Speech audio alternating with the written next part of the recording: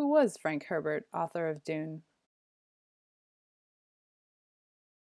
Frank Herbert was born on October 8, 1920, in Tacoma, Washington. He spent his childhood on the Olympic and Kitsap Peninsulas of northwest Washington and believed that living in the country rather than the city gave him more of a self starter mentality. His father was agnostic, and his mother's side of the family was Irish Catholic. She had 10 sisters, and they wanted Herbert to be raised Catholic. So even though his father protested against this, the aunts got their way, and Herbert received a Jesuit education. This influence can be seen in Dune through the characterization of the Bene Gesserit, a group of women who operate in similar ways to the Jesuits, with their missionary and education programs and their significant political influence. In high school, Herbert enjoyed journalism and the debate team, and these spurred his interest in newspapers and politics. After graduation, he pretended to be older than he was to get hired as a copy editor at a newspaper. He then went on to work in different roles and at other newspapers. He enlisted in the U.S. Navy in July 1942 and served as a photographer and office worker for less than a year before an injury led to an early honorable discharge. He met and married Flora Parkinson within the space of a few months in 1941, and they had a daughter named Penny the following year, but Flora wrote to him while he was in the Navy wanting a divorce. It was his second spouse, Beverly, who would come to have a significant influence over his career and life trajectory.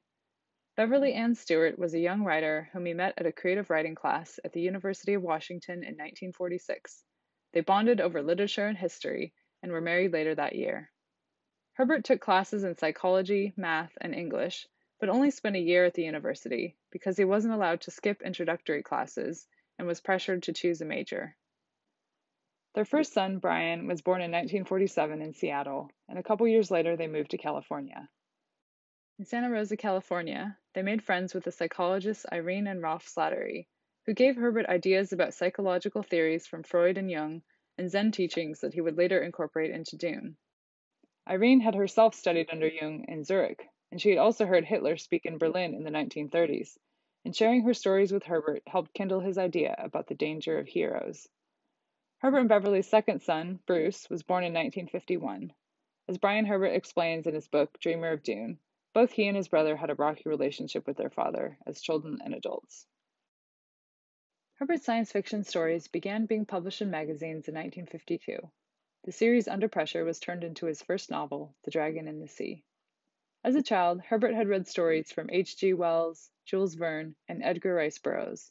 Once he became a science fiction writer himself, he met other writers and hosted them and their spouses at his home in San Francisco, including Robert and Ginny Heinlein, Paul and Karen Anderson, Isaac Asimov, and Jack and Norma Vance.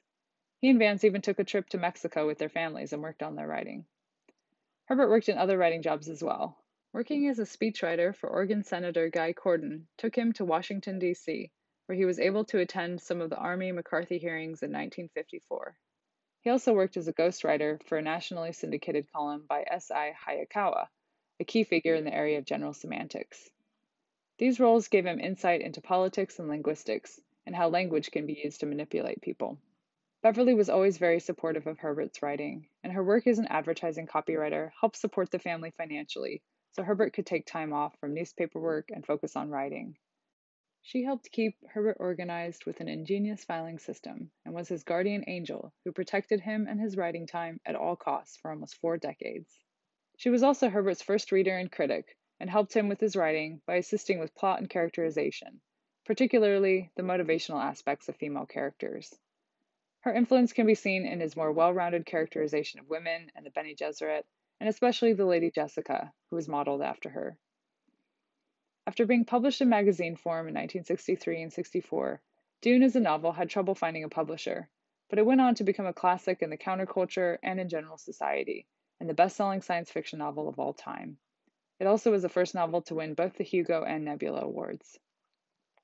Dune shows Herbert's interest across a broad range of topics, from religion to ecology and the environment, from politics to linguistics and psychology.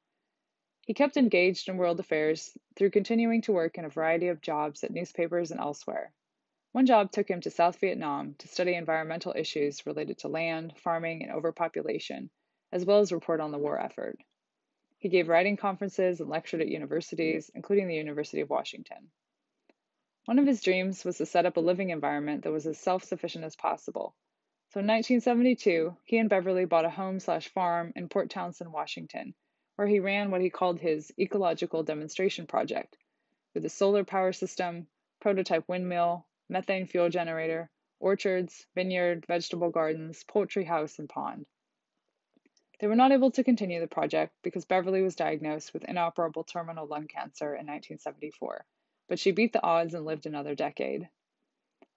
To make a living as a full-time writer, Herbert had to keep producing, so he continued writing and co-writing books and stories in the science fiction and other genres, though he was also involved in other projects. He kept exploring the Dune universe he had created, and ultimately gave even more prominence to the women of the Bene Gesserit in the final two books. In December 1984, a film version of Dune directed by David Lynch was released, which Herbert had helped work on, and popular interest in Dune was rekindled. But this year brought heartbreak as well, since Beverly had died in February. She predicted that he would fall in love with a younger woman, and indeed, Herbert remarried the next year to a young book representative he had met while on tour, Teresa Shackelford. But he died the following year in Madison, Wisconsin after complications from cancer treatments. The last book in his Dune series would be Chapter House Dune, which Beverly had requested that he finish after she was gone, and this book left a cliffhanger ending. Herbert continues to influence future generations through the legacy of his writing, especially Dune, whose themes and messages remain just as relevant, if not more so, in the 21st century.